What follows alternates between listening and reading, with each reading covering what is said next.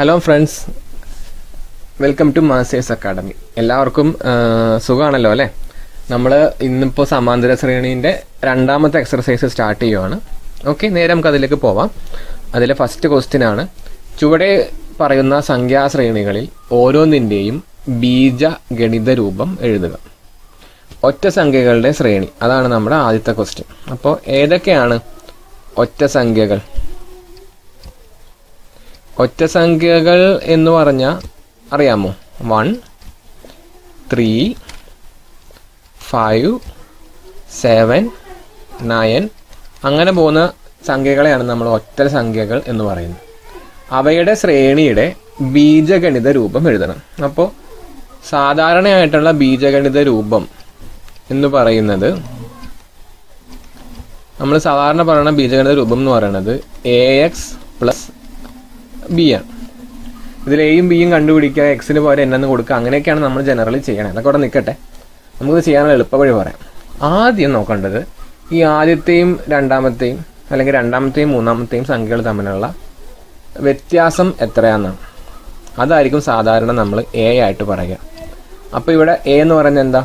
1 3 ആവാൻ 2ൻ്റെ വ്യത്യാസം, 3 5 ആവാൻ 2ൻ്റെ വ്യത്യാസം, 5 7 ആവാൻ 2ൻ്റെ വ്യത്യാസം. അപ്പോൾ എ എന്ന് പറയുന്നത് ആരായിരിക്കും? 2 ആയിരിക്കും. എല്ലാ പ്രോബ്ലം നമ്മൾ ഇങ്ങനെ തന്നെയാണ് ചെയ്യുന്നത്. ഇതാണ് എളുപ്പമുള്ള പരിപാടി. ബീജഗണിത രൂപം എഴുതുക, എയിൻ്റെ വാല്യൂ കണ്ടുപിടിക്കുക. ഓക്കെ, ദെൻ ഇനി നമുക്ക് എന്താണ് നമ്മുടെ ഫസ്റ്റ് ടേം എന്ന് എഴുതാം, അല്ലെങ്കിൽ ഒന്നാമത്തെ സംഖ്യ ഏതാന്ന് നോക്കാം. അപ്പോൾ ഒന്നാമത്തെ സംഖ്യ ഇവിടെ 1 ആണ്. രണ്ടാമത്തേതെന്ന് പറയുന്നത്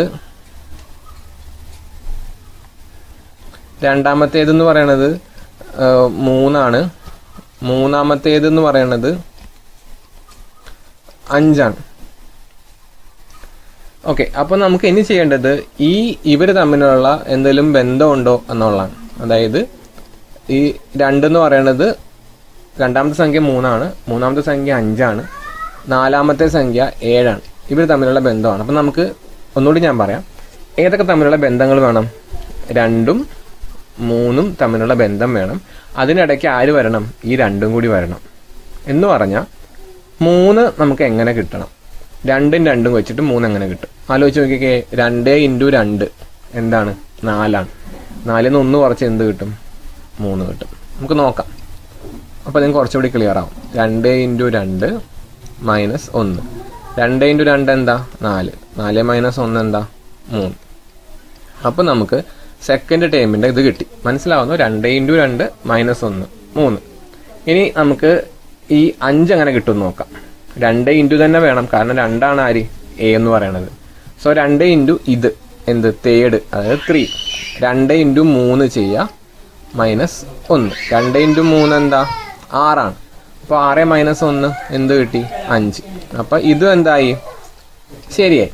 ഇനി നമുക്ക് നാലാമത്തേത് നോക്കാം. ഇതുപോലെ തന്നെ 2 ഇൻറ്റു എന്തായിരിക്കും?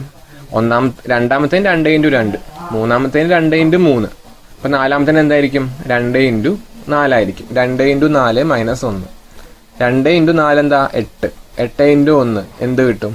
7. അപ്പം നമ്മൾ ചെയ്ത സംഭവങ്ങളൊക്കെ ശരിയാണ്. 2 ഇൻറ്റു ഏതാണോ, എത്രാമത്തെ സംഖ്യയാണോ അത് -1 ചെയ്താൽ കിട്ടും. നമുക്ക് ഒന്നും കൂടി ഒന്നിൻ്റെ കേസിൽ ശരിയാണെന്ന് നോക്കാം. അപ്പോൾ പറയാം. 1 ആകുമ്പോൾ എന്ത് വരും? 2 ഇൻറ്റു 1 - 1. 2 ഇൻറ്റു 1 എന്താ? 2. 2ൽ നിന്ന് 1 പോയാൽ എന്താ? 1. അപ്പം ഇങ്ങനെ പോയി ലാസ്റ്റ് nth സംഖ്യ, എന്ന് പറയുന്ന സംഖ്യ 1 ആണെങ്കിൽ 1, 2 ആണെങ്കിൽ അങ്ങനെ പോയി n എന്ന് പറയുന്നത്. അപ്പം എങ്ങനെ വരും? 2 അല്ലെങ്കിൽ 2 ഇൻറ്റു n എന്ന് വരും. അതേ -1 എന്ന് വരും. ഓക്കെ, 2 ഇൻറ്റു എന്നിനെ നമ്മൾ എങ്ങനെ എഴുതും? 2n, 2n എഴുതും. 2n - 1. ഇതാണ് എന്ത്? നമുക്ക് വേണ്ട ബീജഗണിത രൂപം.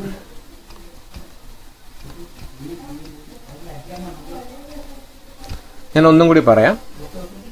ആദ്യം നമ്മൾ സംഖ്യാശ്രേണി എഴുതുക. അത് കഴിഞ്ഞിട്ട് AX + B എന്ന് എഴുതിയിട്ട് എ കണ്ടുപിടിക്കുക. എങ്ങനെ കിട്ടി? അടുത്തൊരു സംഖ്യകൾ നമ്മൾ ഡിഫറൻസ് ആണ് എ.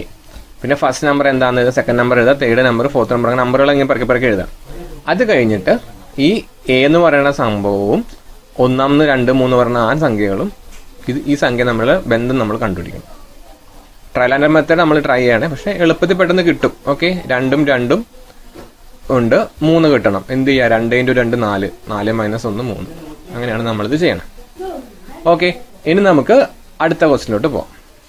3 കൊണ്ട് ഹരിച്ചാൽ 1 ശിഷ്ടം വരുന്ന എണ്ണൽ സംഖ്യകളുടെ ശ്രേണി.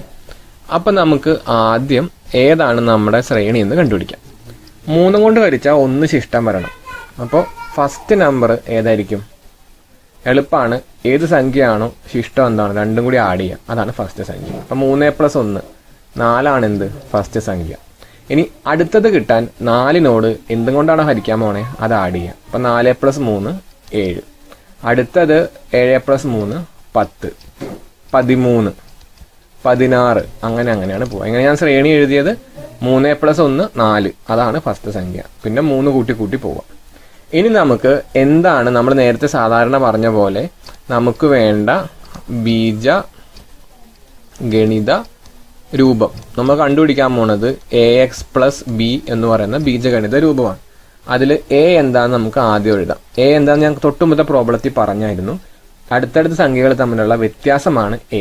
അപ്പോൾ ഇവിടെ 4ഉം 7ഉം 7ഉം 10ഉം 10ഉം 13ഉം എന്താണ് വ്യത്യാസം? അതെ 3 ആണ് വ്യത്യാസം. അപ്പം A എന്ന് പറയുന്നത് 3. ഇനി നമ്മൾ നേരത്തെ ചെയ്ത പോലെ വെറുതെ എഴുതി നോക്കും. ഫസ്റ്റ് സംഖ്യ ഏതാണ്? 4. സെക്കൻഡ് സംഖ്യ ഏതാണ്? 7. മൂന്നാമത്തെ സംഖ്യ ഏതാണ്? 10. നാലാമത്തെ സംഖ്യ ഏതാണ്? 13. ഇനി നമുക്ക് ഇവർ തമ്മിലുള്ള റിലേഷൻ വേണം. എന്ത് റിലേഷൻ? 1ഉം 3ഉം കൂടി എന്തൊക്കെയോ ചെയ്യുമ്പോൾ 4 കിട്ടണം. അല്ലെങ്കിൽ 2ഉം 3ഉം കൂടി എന്തൊക്കെയോ ചെയ്യുമ്പോൾ 7 കിട്ടണം. അത് നമുക്ക് നോക്കാം. 2ഉം 3ഉം കൂടി എന്ത് ചെയ്താൽ 7 കിട്ടും? ചുമ്മാ നോക്കിക്കേ. ഞാൻ 3 × 2 ചെയ്യുവാണ്, 6 ദെൻ എന്താവണം? 7 വേണ്ടത്. അപ്പോൾ എന്ത് ചെയ്യണം? 6 7 ആവാൻ +1 ചെയ്യാം. എന്ത് കിട്ടി? 7 കിട്ടി. ഇനി ഇവിടുത്തെ കേസിൽ നോക്കാം. 3 × തന്നെ എന്ത് ചെയ്യുക? 3 × സെക്കൻഡ് ആയിരുന്നപ്പോൾ നമ്മൾ 2 മൾട്ടിപ്ലൈ ചെയ്തു. തേർഡ് ആകുമ്പോൾ എന്ത് മൾട്ടിപ്ലൈ ചെയ്യണം? 3 മൾട്ടിപ്ലൈ. അപ്പം 3 × 3. 3 × 3 എന്താ? 10. 3 × 3 9. അപ്പോൾ 9 + 1 എന്ത് കിട്ടും? 10. അപ്പം അതും ശരിയായി. ഇനി നാലാമത്തേലേക്ക് പോവാം. 3 × എന്ത് വരും? 4. അതെ, +1. 3 × 4 എന്താ? 12. 12 + 1 13. അപ്പം എല്ലാം ശരിയായി അല്ലേ? അങ്ങനെയാണെങ്കിൽ അടുത്ത നമ്പർ പറയാമോ? 5th നമ്പർ എന്തായിരിക്കും? എങ്ങനെ കിട്ടും? 3 × 5 ചെയ്യുക, +1 ചെയ്യാം. 3 × 5 എന്താ? 15. 15 + 1 16. അപ്പം അങ്ങനെ കിട്ടി. ഇനി നമുക്ക് ഈ സംഭവം 1ന്റെ കേസിൽ ശരിയാണെന്ന് നോക്കാം. എങ്ങനെയാണ് 1ന്റെ കേസിൽ ശരിയാണെന്ന് നോക്കാം? 3 × 1 ചെയ്യാം, ദെൻ +1. 3 × 1 എന്താ? 3. 3 + 1 4. അപ്പം എന്താണ്? ഈ സംഭവം റെഡിയാണ്. ഇനി നമുക്ക് വേണ്ടത് nth നമ്പറിൽ എന്തായിരിക്കും? nth സംഖ്യയിൽ എന്തായിരിക്കും? അപ്പോൾ 3 × എന്ത് വരും? അതെ, n വരും. ദെൻ +1. നമുക്ക് സിമ്പിളായിട്ട് എങ്ങനെ എഴുതാം? 3n + 1 എഴുതാം. അപ്പോൾ നമുക്ക് വേണ്ട ശരിക്കുമുള്ള യഥാർത്ഥ ബീജഗണിത രൂപം എന്ന് പറയുന്നത് ബീജഗണിത രൂപം എന്തിൻ്റെ? നമ്മുടെ ഈ ശ്രേണിയുടെ എന്താണ്? 3n + 1 ആണ്. ശ്രദ്ധിക്കുക, ഞാനിവിടെ ശ്രേണി എടുത്തപ്പോൾ 4 നിന്നാണ് തുടങ്ങിയേക്കണേ, 1 നിന്നല്ല കേട്ടോ. 4 7 10 13 ശ്രേണിയെങ്കിൽ ബീജഗണിത രൂപം എന്താണ്? 3n + 1 ആണ്. അല്ലെങ്കിൽ 3n + 1 ആണ് 1. ഓക്കെ. അപ്പം നമ്മൾ അടുത്ത ക്വസ്റ്റ്യനിലോട്ട് പോവുകയാണ്. 1ൽ അവസാനിക്കുന്ന എണ്ണൽ സംഖ്യകളുടെ ശ്രേണി. അപ്പം ആദ്യം നമുക്ക് നമ്മുടെ ശ്രേണി ഏതാന്ന് എഴുതാം. 1ൽ അവസാനിക്കുന്ന എണ്ണൽ സംഖ്യ. അപ്പോൾ 1, പിന്നെ 1ൽ അവസാനിക്കുന്നത് ഏതാ? 11, 21, 31, 41. അങ്ങനെ പോകുന്ന സംഖ്യകളെയാണ് 1ൽ അവസാനിക്കുന്ന ശ്രേണി എന്ന് പറയാം. ഇനി നമ്മൾ സാധാരണ പറയണ പോലെ നമ്മുടെ ബീജഗണിത രൂപം. അപ്പോൾ ബീജഗണിത രൂപം നമുക്കറിയാം എന്താണ്? AX + B ആണ് നമ്മുടെ ബീജഗണിത രൂപം. അതിൽ A നമുക്കറിയാം. അങ്ങനെ കണ്ടുപിടിക്കും? A എന്ന് പറഞ്ഞാൽ വ്യത്യാസമാണ്. 1ഉം 11ഉം 11 21ഉം 21 31ഉം എന്താണ് വ്യത്യാസം? 10 ആണ് വ്യത്യാസം. അപ്പോൾ A നമുക്ക് കിട്ടി. ഇനി നമ്മൾ നേരത്തെ ചെയ്യണ പോലെ ഫസ്റ്റ് സംഖ്യ ഏതാ നോക്കുക? 1. സെക്കൻഡ് സംഖ്യ ഏതാ നോക്കുക? ഏത്? 11. മൂന്നാമത്തെ സംഖ്യ ഏതാ നോക്കുക? 21. നാലാമത്തെ സംഖ്യ ഏതാണ്? 41. ഇനി നമുക്ക് വേണ്ടത് റിലേഷനാണ്. എന്ത് റിലേഷൻ? ഈ 1ഉം 10ഉം കൂടി എന്ത് ചെയ്താൽ 1 കിട്ടും, അല്ലെങ്കിൽ 2ഉം 10ഉം കൂടി എന്ത് ചെയ്താൽ 11 കിട്ടും, 3ഉം 10ഉം കൂടി എന്ത് ചെയ്താൽ 21 കിട്ടും. നമുക്ക് 3ഉം 10ഉം എന്ത് ചെയ്താൽ 21 കിട്ടും? 3 × 10 ചെയ്ത് 3 × 10 ചെയ്ത് എനിക്ക് എത്ര കിട്ടി? 30 കിട്ടി. 30 21 ആണ്, എന്ത് ചെയ്യണം? മൈനസ് എന്ത് ചെയ്യണം? 30 30 21 എന്ത് ചെയ്യണം? 9 കുറയ്ക്കണം. അപ്പോൾ നമുക്ക് എന്ത് കിട്ടും? 21. ഈ സെയിം റിലേഷൻ ഇപ്പുറത്തെ ഇതിന് ശരിയാവാൻ നോക്കാം. അതായത് 41 കേട്ടോ. അപ്പോൾ 3 × 10 പകരം 4 × 10 വരും. 4 × 10 എന്താ? 40. 40 മൈനസ് 41 അല്ല 31 അല്ലെ, ശ്രദ്ധിച്ചില്ല, അതാണ്. 4 × 10 എന്ത് കിട്ടും? 40. 40 മൈനസ് 9 എന്ത് കിട്ടും? 31. ശരിയായില്ലേ? ഇനി രണ്ടാമത്തെ കാര്യത്തിലേക്ക് വരാം. അപ്പോൾ എങ്ങനെ വരും? 2 × 10 20. 20 മൈനസ് 9 എന്ത് കിട്ടും? 11. ശരിയായില്ലേ? 11. ശരിയായില്ലേ? ഇനി 1ന്റെ കേസാണ്. എങ്ങനെ വരും? 1 × 10 മൈനസ് 9. 10 minus 1 10 minus 9 1. അപ്പോൾ എല്ലാം നമുക്ക് കിട്ടി. മനസ്സിലാവുന്ന എങ്ങനെ ചെയ്തതെന്ന്? ആദ്യം ബീജഗണിത രൂപം എഴുതുക, അതിൽ നിന്ന് എന്റെ വാല്യൂ കണ്ടുപിടിക്കുക, ഫസ്റ്റ് നമ്പർ ഏതാ, സെക്കൻഡ് നമ്പർ ഏതാ, തേർഡ് നമ്പർ ഏതാ, അങ്ങനെ എഴുതുക. അത് കഴിഞ്ഞ് ഈ കിട്ടിയ എയും നമ്പറും തമ്മിലുള്ള വെച്ച് എന്ത് റിലേഷൻ ചെയ്താൽ ഇത് കിട്ടും നോക്കുക. അപ്പോൾ സെക്കൻഡ് ആണെങ്കിൽ 11 കിട്ടണം. ആരൊക്കെ തമ്മിൽ മൾട്ടിപ്ലൈ ചെയ്യുമ്പോൾ 2ഉം 10ഉം കൊണ്ട് 11 ഉണ്ടാക്കണം. 2ഉം 10ഉം കൊണ്ട് എങ്ങനെ 11 ഉണ്ടാക്കും?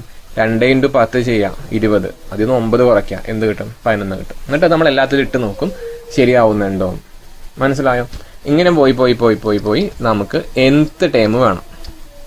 nth ടേം ആവുമ്പോൾ, nth സംഖ്യ ആവുമ്പോൾ എന്തായിരിക്കും നമ്മുടെ ജനറൽ നമ്മുടെ ബീജഗണിത രൂപം? പൊതുവായ ബീജഗണിത രൂപം എന്തായിരിക്കും? n × 10 അല്ലെങ്കിൽ n × 10 മൈനസ് 9 അങ്ങനെ ഇരിക്കും. അപ്പോൾ നമുക്കിത് എങ്ങനെ എഴുതാം? 10n മൈനസ് 9 എന്ന് എഴുതാം. അപ്പോൾ നമ്മുടെ യഥാർത്ഥ ബീജഗണിത രൂപം, അതായത് നമ്മുടെ ഉത്തരം എന്ന് പറയുന്നത്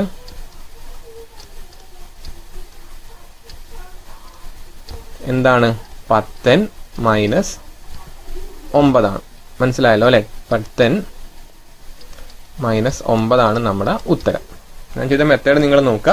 എക്സാമിന് ചെയ്യുമ്പോൾ സ്റ്റെപ്പ് എഴുതണം. സ്റ്റെപ്പിന് നമുക്ക് മാർക്ക് ഉള്ളതാണ്. ഓക്കെ, നമ്മളപ്പോൾ ഈ സെഷനിലെ അവസാനത്തെ പ്രോബ്ലമാണ് പറയുന്നത് 1ലോ 6ലോ അവസാനിക്കുന്ന എണ്ണൽ സംഖ്യകളുടെ ശ്രേണി. നമുക്ക് ആദ്യം നമ്മുടെ ഏതാണ് ശ്രേണി എന്ന് എഴുതാം. 1ലും 6ലും അവസാനിക്കുന്ന എണ്ണൽ സംഖ്യ. അപ്പോൾ 1 6, 11 16, 21 26, അതാണെന്ത്? നമ്മുടെ ശ്രേണി. ഇനി നമുക്കറിയാവുന്ന ബീജഗണിത രൂപം. ബീജഗണിത രൂപം എന്ന് പറഞ്ഞാൽ എല്ലാത്തിനും നമ്മൾ ഒരേ രൂപം തന്നെയാണ് എഴുതുന്നത്. എന്ത്? ax + b. ഇനി എന്തായിരുന്നു നമ്മുടെ a എന്ന് പറഞ്ഞാൽ അടുത്തടുത്ത സംഖ്യകൾ തമ്മിലുള്ള വ്യത്യാസമാണ്. 1ഉം 6ഉം, 6ഉം 11, 11ഉം 15, 16ഉം അവർ തമ്മിലുള്ള വ്യത്യാസം. എന്താണ് 6ഉം 15 തമ്മിലുള്ള വ്യത്യാസം? 6ഉം 11ഉം അതെ 5. അപ്പോൾ a എന്ന് പറയുന്ന ആളത്തരാണ് ഇവിടെ 5ആണ്. ഇനി നമ്മൾ നേരത്തെ ചെയ്യുന്ന അതേ മെത്തേഡ് തന്നെ ഫസ്റ്റ് നമ്പർ എഴുതും. ഏതാ? 1. സെക്കൻഡ് നമ്പർ എഴുതും. ഏതാ? 6. തേർഡ് നമ്പർ എഴുതും. ഏതാ? 11, 11. ദെൻ നമ്മൾ നാലാമത്തെ നമ്പർ എഴുതും. ഏതാ? 16. ഇനി നമുക്ക് റിലേഷൻ വേണം. എന്തൊക്കെ തമ്മിൽ? ഈ 2ഉം 5ഉം. 2ഉം 5ഉം കൊണ്ട് എങ്ങനെ 6 ഉണ്ടാക്കാം? ആലോചിച്ച് നോക്കുക. 2ഉം 5ഉം കൊണ്ട് നമുക്ക് 6 ഉണ്ടാക്കണം. എങ്ങനെ ഉണ്ടാക്കും? 2ഉം 5ഉം കൊണ്ട് 6. 2ഉം 5ഉം കൊണ്ട് എങ്ങനെ 6 ഉണ്ടാക്കും? 2 × 5 ചെയ്യാം. എത്ര കിട്ടും? 10 കിട്ടും. 10 6 എന്ത് ചെയ്യണം? 10ന് എന്ത് കുറയ്ക്കണം? 4 കുറയ്ക്കണം. അപ്പോൾ നമുക്ക് എന്ത് കിട്ടും? 6. ഇനി ഇതുപോലെ തന്നെ താഴെ 3ഉം 5ഉം വെച്ച് 11 ഉണ്ടാക്കണം. സെയിം സംഭവം തന്നെ 3 × 5 ചെയ്യാം. എത്ര? 15. 15 4 പോവാ, എന്ത് കിട്ടും? 11. ശരിയായേ? ഇനി നമുക്ക് 4ഉം 5ഉം വെച്ച് 16. 4 × 5 എത്ര കിട്ടും? 20. 20 4 പോയാൽ 16. ശരിയായോ? ഇനി നമുക്ക് 1ൽ ടെസ്റ്റ് അടിച്ച് നോക്കാം ശരിയാവുമെന്ന് അറിയാമല്ലോ. 1 × 5 മൈനസ് 4. 1 × 5 എന്താ? 5. 5 4 പോയാൽ എന്താ? 1. അപ്പം നമുക്ക് എല്ലാം ശരിയായി. ഇനി എന്താ? ജനറൽ ഫോം എഴുതാം. ഓക്കെ, അതായത് പൊതുവായിട്ടുള്ള ബീജഗണിത രൂപം. എങ്ങനെ നമ്മൾ പൊതുവായ ബീജഗണിത രൂപം എഴുതിയ? ഇവിടെ 4 എന്നുള്ളത് നമ്മൾ എന്തെന്ന് എഴുതണം? nth ടേം എന്ന് എഴുതണം. അപ്പോൾ 4 ആണെങ്കിൽ 4 ആണെങ്കിൽ 4 × 5, 3 ആണെങ്കിൽ 3 × 5. അപ്പോൾ n ആണെങ്കിൽ എന്ത് വരും? n into 5 n into 5 minus 4. അപ്പോൾ എങ്ങനെ കിട്ടാം? n ഇൻറ്റു 5 നമ്മൾ 5n 5 എന്ന് എഴുതും.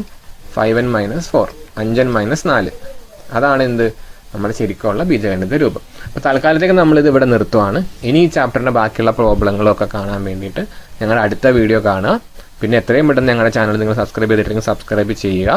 നിങ്ങളുടെ ഫ്രണ്ട്സിന് ഷെയർ ചെയ്യുക. എന്തെങ്കിലും ഡൗട്ടുകൾ വരുവാണെങ്കിൽ ഇപ്പോൾ തന്നെ കമൻറ്റ് സെക്ഷനിൽ ഇടുക. പിന്നെ ഒരു കാര്യം പറയാനുള്ളത്, കണക്ക് നോക്കി പഠിക്കേണ്ട ഒരു സാധനമല്ല, ചെയ്തു പഠിക്കേണ്ടതാണ്. അപ്പോൾ എൻ്റെ കൂടെ തന്നെ പറ്റുമെങ്കിൽ പിന്നെയും കണ്ട് ചെയ്തു പഠിക്കുക. Okay, have A nice day.